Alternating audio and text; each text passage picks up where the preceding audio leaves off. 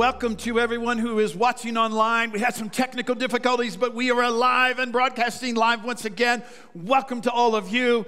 I have a very unique team assembled up here today. We are talking about growing up spiritually, and today we're talking about, in part 6, getting spiritually fit. And yes, that is a tattoo that I am going to get on my bicep. I will pay you if you will get that. I'll pay for the tattoo if you'll put that on your bicep and go work out. And then I'll give you the little invite cards to keep in your shorts, all right? So I just note it to finance office. I am buying anyone who wants to tattoo that. Amen. Let's get into the word. All right. Today we're talking about getting spiritually fit. And I have assembled 6 of the nation's top spiritual coaches and trainers to unpack their wisdom with you to help you grow and become spiritually fit. They're going to get you buff. They're going to get you lean, mean, in shape, because we are here to pump you up. And if you know what we're talking about, you qualify as old. That was probably about 1993. In 1 Corinthians chapter 12, it talks about the body of Christ. And it talks about that we together, all the members of Rock Family Church, form a body. And some of you are hands, some of you are fingers, some of you are an eye, some of you are an ear, some of you are the little toe on the foot. But every part is essential and every part is needed. But what we want to do is we want to grow and we want to mature this body of believers, that we don't want just like a strong left bicep. We don't, and the rest of the body's ailing. We need every part. We need the little toe to be like, flex. Yes, I got this big guy. I can hold this. I am the support to this church. We need heel bones and ankle bones and knee bones. We need every part of the body functioning at full velocity so that we can reach, touch, impact, and fulfill the vision that God has given us to do. Now, in Ephesians chapter 4, it gives us a breakdown of what we, the spiritual coaches and trainers of Rock Family Church, are to do. Let's read it together. It says, "Now these are the gifts Christ gave to the church: the apostles, the prophets, the evangelists, and the pastors and teachers." Our responsibility is to equip God's people, you, to do His work and to build up the church. Now see, we're not going to be that pastor that says, "You stop standing." We're going to build you up. When you come to church, when you leave here, we want you to go, that was good. All right, we don't want you to go, "Oh man, I feel like..." No, we're here to build you up and to build you up the body of Christ. Goes on. This will continue. We're not stopping until we all come to such unity in the faith and the knowledge of God's Son that we will be mature in the Lord, measuring up to the full and complete standard of Christ. That He is our role model, and we're going to keep growing and building you and maturing you until you can become everything that God wants you to be. So here it is on your notes this morning. Our number one job as pastors and spiritual coaches of this church is to feed you, grow you, stretch you, and make you better. A better believer, a better husband, a better wife, a better son, a better daughter, a better brother, a better sister, a better employee, a better employer. We want to grow you and mature you. Now, the Bible refers to us as shepherds and refers to members of the flock as sheep. But we need to clarify something here this morning. We are not shepherding this cute little kind of cuteness sheep. That's not what we want you to grow and develop into. We want you to grow and develop into this kind of sheep. I mean muscular, head-butting, devil ramming, pushing back the principalities of darkness, full of muscle and power. Not some little weepy little sheep. We want you to be mature and strong sheep, and my team is going to tell you how to look like that. I got to be in charge of the bell.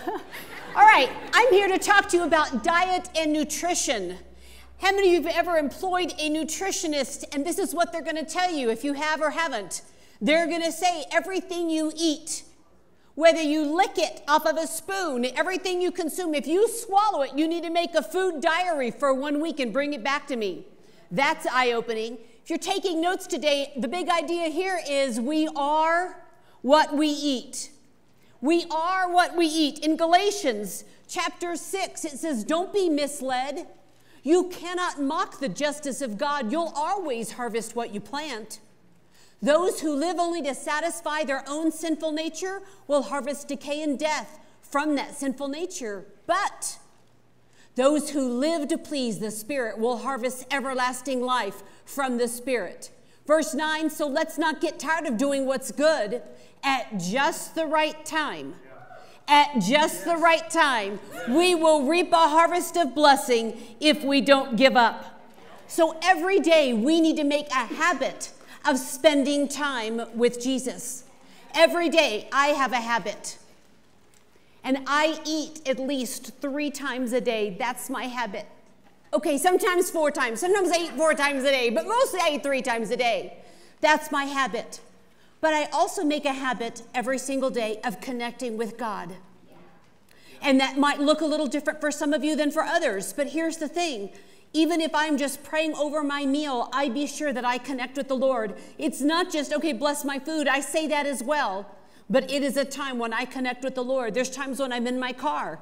So I want you to also remember, if you've heard of diet and nutrition fads, or actually they weren't even just fads, nutritionists and people came out, and even the little pyramid, the little food guide, I mean, they've even reworked that. So along the way, I've heard them say you need to eat low fat. Then they went, oh my gosh, I think that had way too much sugar in it. That wasn't a good idea to tell people to do that. So count your calories, at least just do that, count your calories. Then it was not just count your calories, then it's count your carbs. Then it was count your protein. How many of you ever heard of all these different things that you're supposed to take care of after you've done that food diary to count these things? After all this time, let me tell you what I've decided. I've decided that even though I prepared the same meals in our home, what worked for my husband didn't necessarily work for me. So that's really tacky because his metabolism is like, it's just like on speed. Mine, now wait. And mine is in like reverse. It's like backing up. My point is, though, what works for one doesn't work for all. So Dean might really enjoy one version of the Bible, and I might really enjoy the Passion, right? Or I might enjoy an audio version of the Bible. You might enjoy New King James.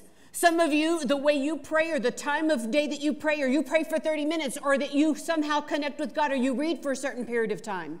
I'm just saying it looks different for all of us. But how it looks different, it might be worship music. Don't compare yourself to somebody else. Just as long as you make time with God, that's what's important. So, I have an example here. This represents, no, it doesn't represent sin. No, it's not sin. Cupcakes are not sin. That was probably said with a little more feeling than necessary, but I occasionally will eat a cupcake, but this is not what my diet is based on. So I might watch some TV. I might do other things that aren't helpful necessarily, but that's not my daily intake every single day, all day long. So you need to be sure that you feed your spirit.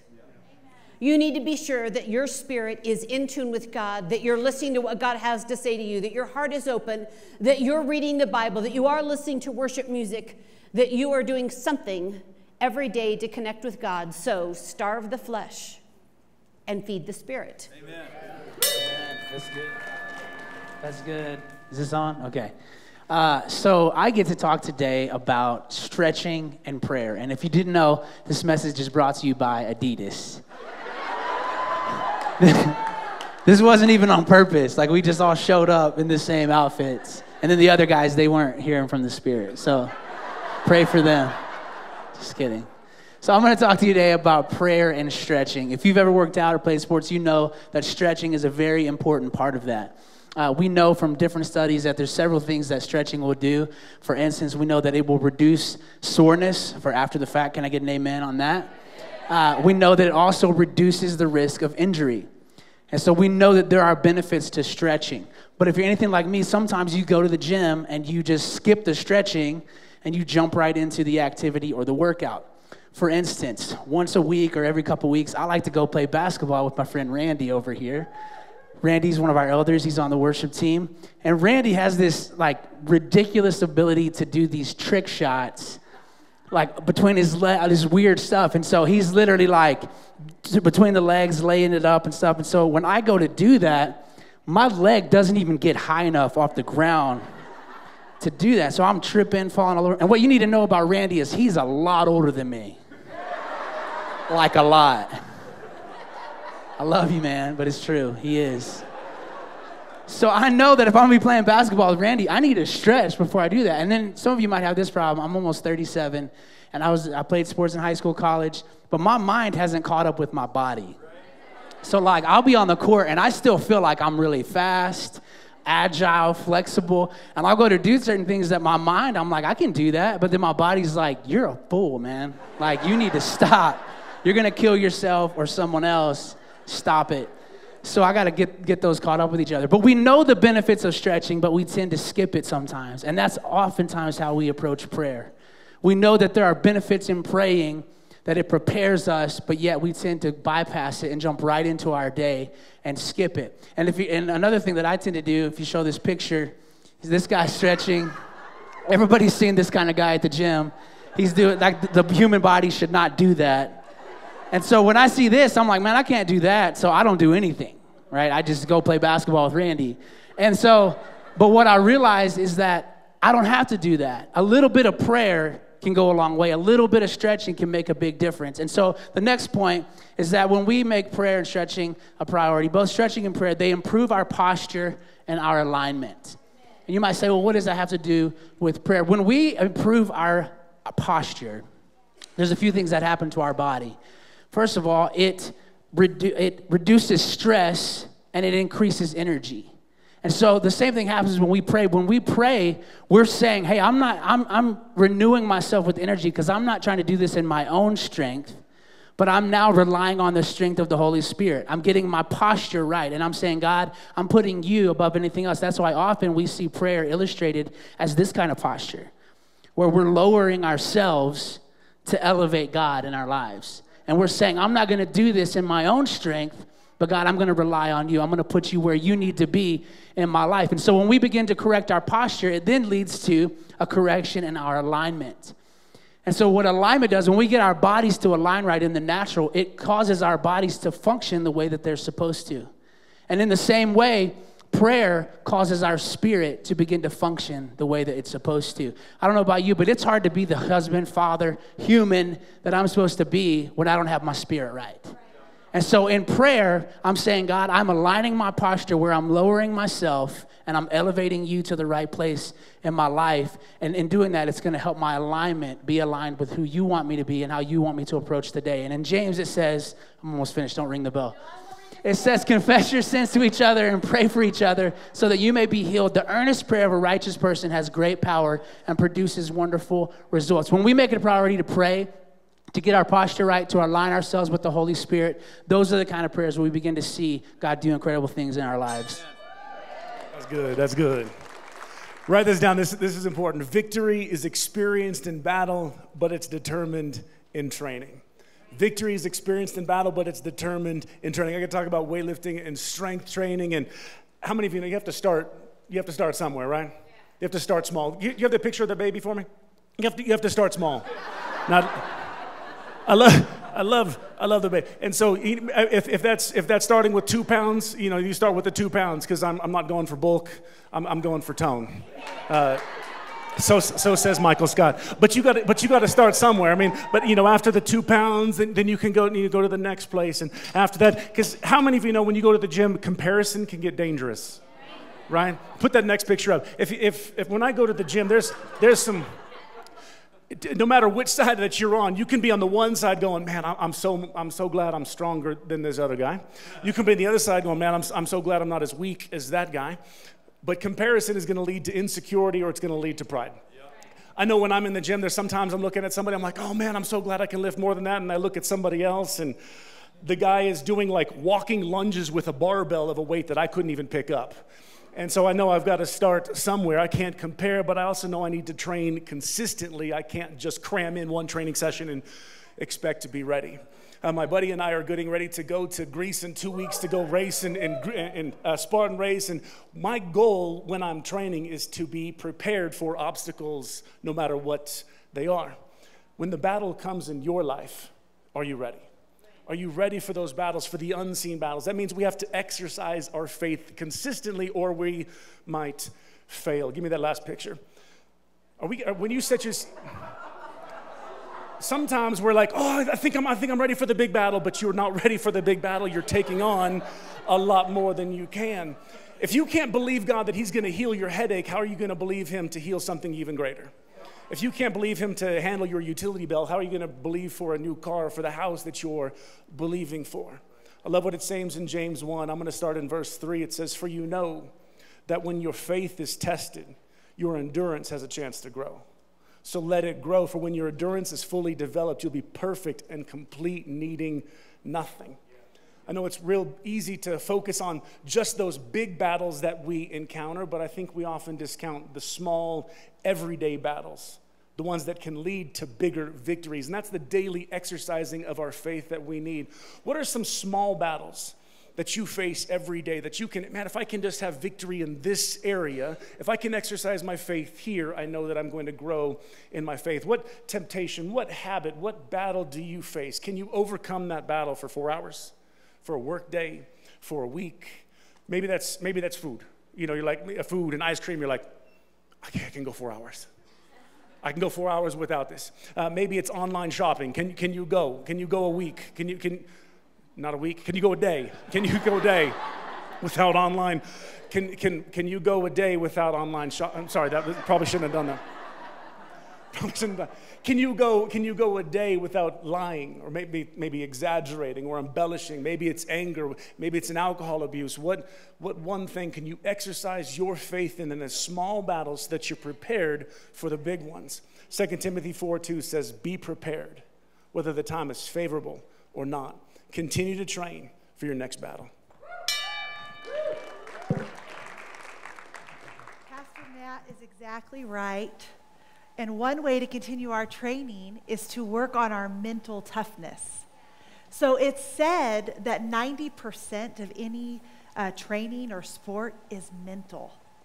That's a big percentage. So today I want to talk about the 2 types of mental battles. Oh, is that me? It was me. Okay. 2 types of mental battles. One is our self, so human reasoning. And the other is our spiritual battle, or false arguments from our enemy.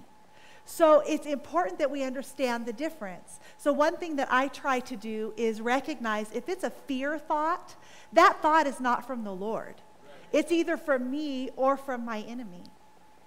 If it's a lie thought about myself, maybe it's a negative thought about myself, or it's a lie thought about somebody that I'm in relationship with, I know that that's not from the Lord. That's from the enemy.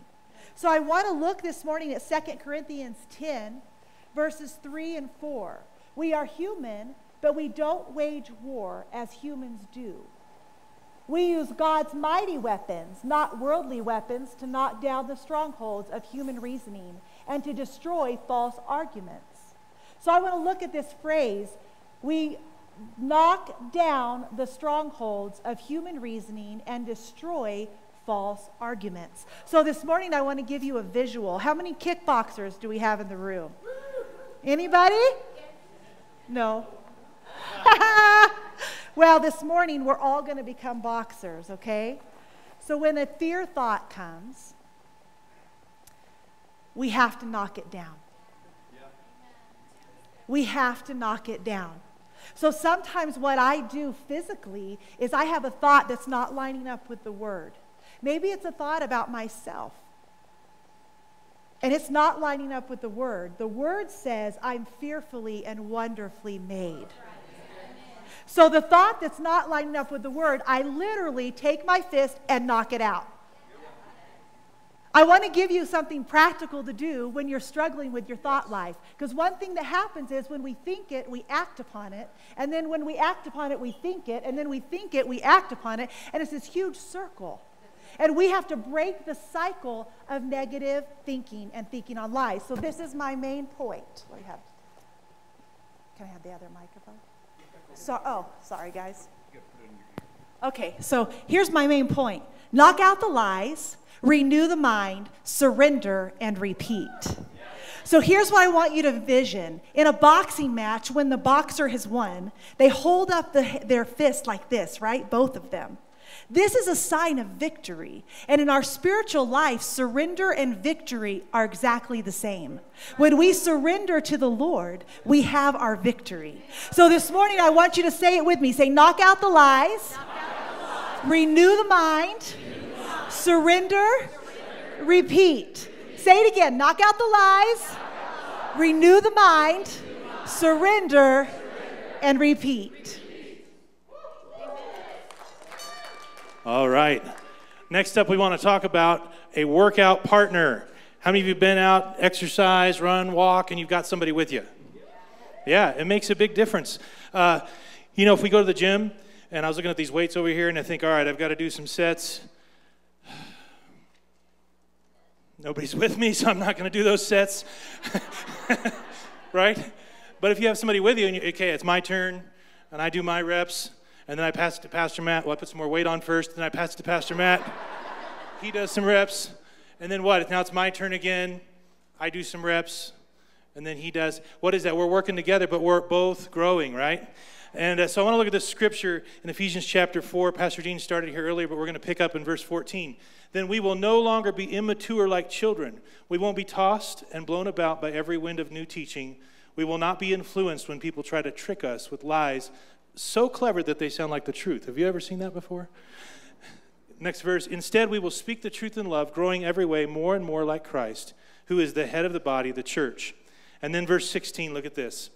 It says, he makes the whole body fit together. Everybody say fit together? Fit together. He makes the whole body fit together as each part does its own special work. It helps the other parts grow. I'm going to say that again. As each part does its own special work, it helps the other parts grow. You see that? So that the whole body is healthy and growing and full of love. So God has designed us to work together. He's designed us that as we have people around us, we are going to grow. And so our main point today in your notes says, when we partner with someone, it will cause us both to grow.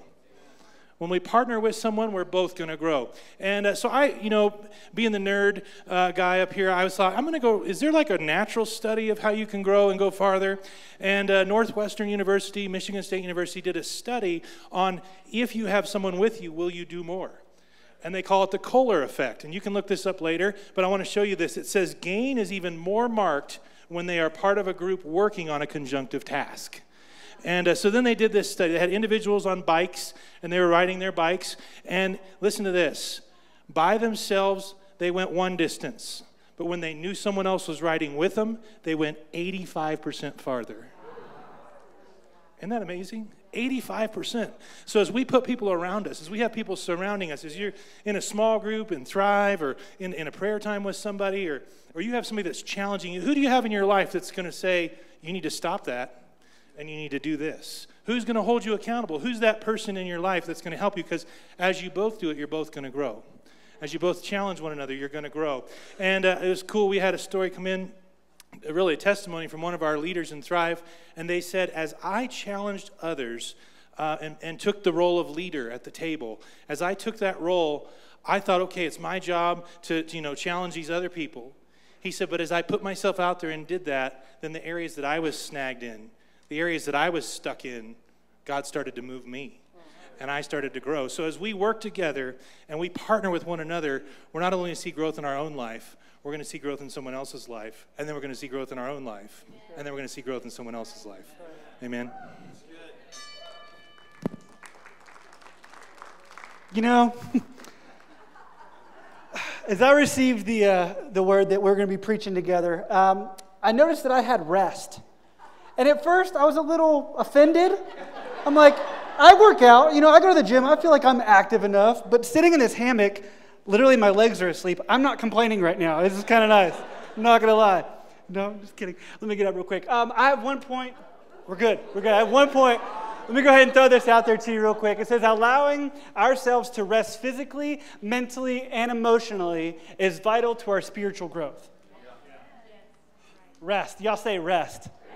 Say it again. Say it louder. Say rest. You see, any athlete's going to tell you that the key to their success and growing stronger and building muscle is allowing their body time to rest, to recuperate. I have a friend of mine who is a 4-time collegiate powerlifting champion and a 4-time Junior USA powerlifting champion. I was talking to him the other day and just asking him, what's key? Is rest important? And he said this. He said, daily physical training is stress applied to your body. Rest days allow your body to recover and rebuild from stress and damage occurred through daily training. You got ready for this next part? Sleep specifically increases important hormone production that facilitates the body's adaptive rebuilding response. Sleep. Y'all say rest. Rest is good. You see, and one of the mistakes we make as Christians, I do it too, is we get so fixated on Philippians 4:13 that says, I can do all things through Christ who strengthens me, but we forget what God did on the 7th day, that he rested. We have to rest. We have to take time to rest. And I think Jesus knew this. In Mark 6, I feel like he knew this. See, let me give you a little context to where this is at. Someone came up to me after first service, and he was like, man, that was really good. I didn't think about this, but Jesus is months out from being crucified and dying on the cross for us, and yet he still takes time to rest. He said, then Jesus said, let's go off by ourselves to a quiet place and rest a while. He said this because there were so many people coming and going that Jesus and his disciples didn't even have time to eat. So they were preaching, they were praying for people, and he said, you know what? We're just going to take some time, we're going to shut this down, and we're just going to go relax. We're going to go rest because it's important. Jesus knew it was important to rest. You see, we are most vulnerable to temptation when we are physically, mentally, and emotionally drained. The more workout load and stress that you accumulate to your body is almost an exponential risk of injury. You see, Preston Turner also said, rest is almost equally important as the work you put in order to improve. It's the process of stressing and adapting, and without the necessary time to rest and recover, the ability to improve and get better will be hindered. He said the more you work out, you have to balance it out with rest. Because if all you're doing is working out and you're just going, and you don't require time to rest, he said you're almost doing your body an injustice and more of an injury than actually helping yourself. It's important to rest. And then it's equally important to rest mentally and emotionally. We have to rest in the promises of God. You know what I'm saying? We have to rest in the promises of God with that situation, that one thing that you just can't seem to get over. We have to rest in knowing who God is. And we've been practicing, me and my wife, we've been practicing our faith in prayer. And we stopped looking at the situation and being fearful. And we started looking and putting our trust and rest in God. Does that make sense? You have to focus, you have to switch your focus and put it in the rest in God, that he is who he says he is, and what the word says about how much he loves you, that he sent his son to die for you. He said you have to rest in that. When you start to rest in that, these things, that when they start happening in his time, will happen. It says in Acts 3:19 and 20, it says, now repent of your sins and turn to God, so that your sins may be wiped away. Then times of refreshment will come. Times of refreshment will come from the presence of the Lord. When we switch our focus and put our rest in him, when those things come, man, it's like, God, I knew you stepped up. And it's going to happen in his timing so that we know it's him. It wasn't that we did it, it's because he did it. Amen? Amen. Rest in him. Physically, rest. Take some time to play hooky for a little while. And then secondly, rest in the promises of God. Amen. Right? Amen. Did you guys learn something? Would you give these guys a big hand? I want to brag on our team. We have a top-notch team, and we had a little fun today, but we are serious about what we're doing, and we want to stretch you, and we do want you to grow in Christ. And here's the reality of it, is the same that we do comparisons naturally, it's easy to do spiritually. And we see people, yesterday my son and I did the incline, and I passed some people, and some people passed me. I could get jealous of those who are passing me, like, why are they cutting in front? Why, I don't understand. Why, man, how can they do that? I don't understand why they can do that. And I mean, I'm meeting someone on the way down that passed me on the way up, and they're already coming back down. And I could get, but you know what? If I will train, if I will exercise, if I will flex and do and get my breathing and all of that, I can rise to that level. And the same is true spiritually. Let's not be jealous when we see somebody else's prayers answered, when we see somebody else get blessed by God, when we see God do a miracle in someone else's life. Let's not get jealous. Let's get to the spiritual gym. And let's start growing ourselves. Paul wrote this in 1 Corinthians 3. He said, I planted the seed in your hearts, and Apollos watered it, but it was God who made it grow. It's not important who does the planting or who does the watering. What's important is that God makes the seed grow. And we have to take the living word of God. We started this whole series 6 weeks ago, taking the seed of God's word and how some fell on the path, some fell among the thorns, some fell on the rocky soil, and some fell on the good soil. And so we want to have our hearts that are primed and we're spiritually in tune and we're spiritually in shape, that when we hear the word of God and it's planted in our heart, it will grow, it will bud, and it'll bring forth a harvest, and we will produce fruit in our lives. Amen? Will you guys stand to your feet with me? I want us to pray. Heavenly Father, thank you for each and every one of these individuals. And God, we all know the areas where we're a little flabby. We're spiritually soft, and we could use some tightening up of our faith. We could use some shoring up of our time and our devotion to you. We could spend a little extra time in the spiritual gym. But Father, I pray that we'll self-examine, self-assess, and put these self-controlled, self-disciplined things in place in our life, so that we can become the man of God, become the woman of God that you have called, ordained, and anointed us to be.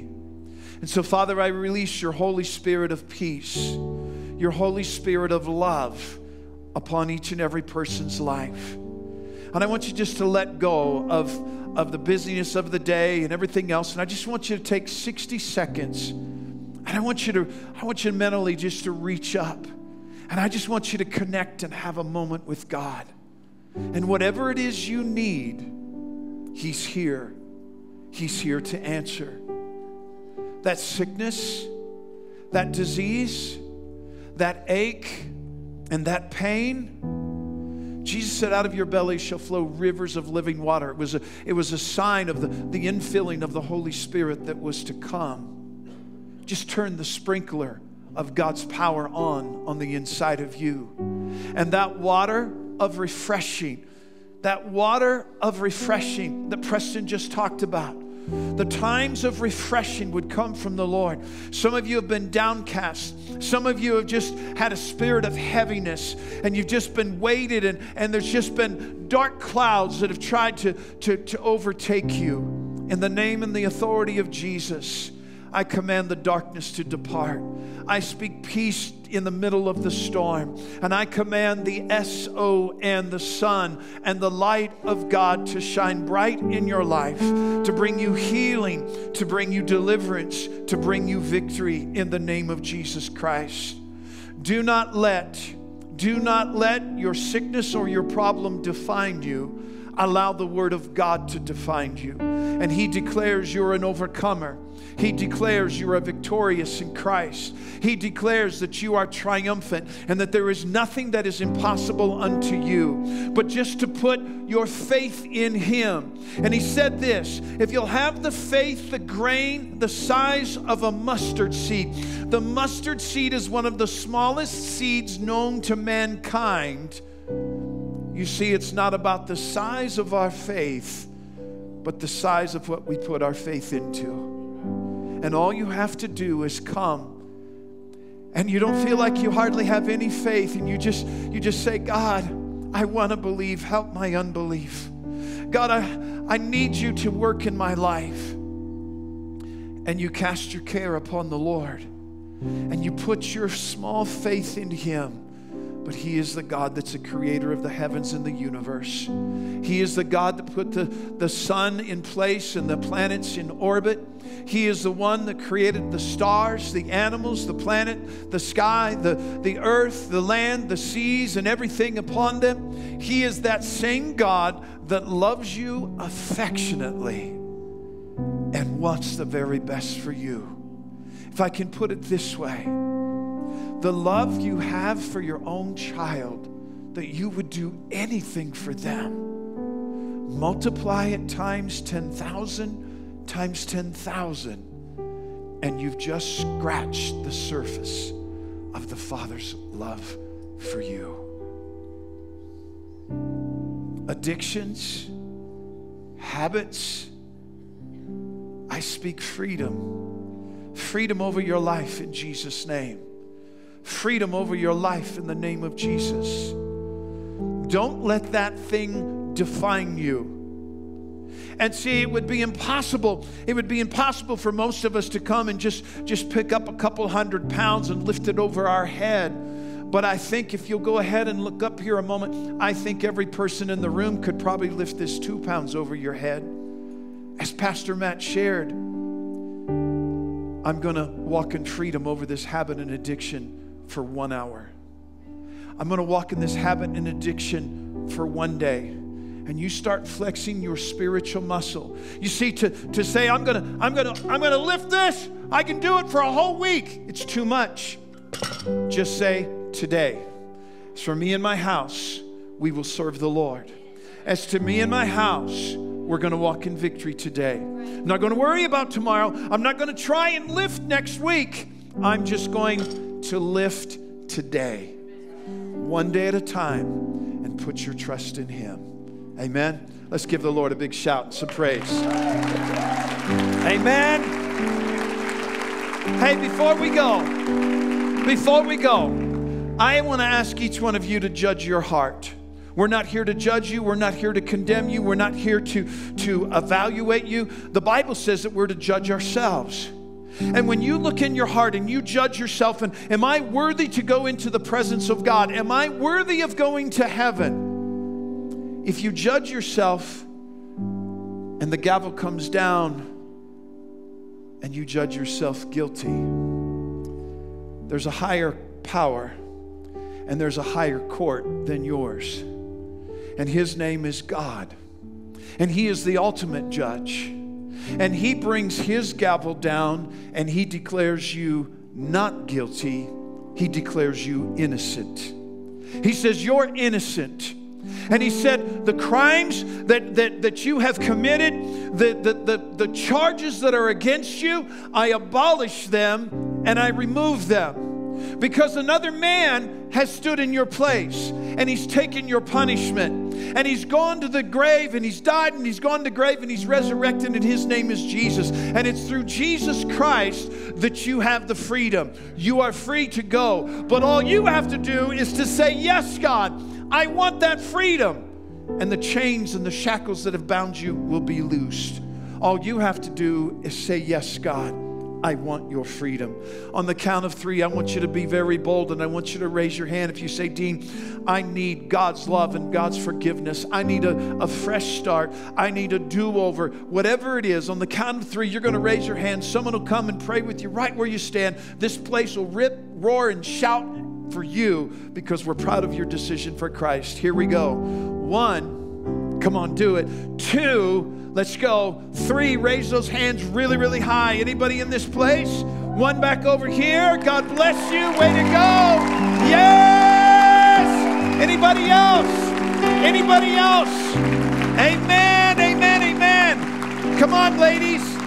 Amen. Anybody else? Thank you for joining us today. I hope you've enjoyed the service. If you live here in Colorado Springs or you're going to be in the city, I hope that you'll come and experience the service firsthand. And for those of you that are enjoying the ministry and you're being fed to on a weekly basis, I invite you to partner with us financially and make an investment into the mission and the vision of Rock Family Church. And lastly, if you've never made a commitment and a decision to make Jesus Christ the Lord of your life, would you make that decision today? Why wait till tomorrow? Why wait till next weekend? I dare you to pray this prayer with me. Would you close your eyes? Would you pray this prayer with me and repeat it? It goes like this. Pray this with me. Say, Dear God, forgive me of all of my sins and mistakes. I believe Jesus died on the cross for my sins, and I invite him to be the Lord of my life. Thank you for loving me and forgiving me. My life is now in your hands. Jesus Christ is my Lord.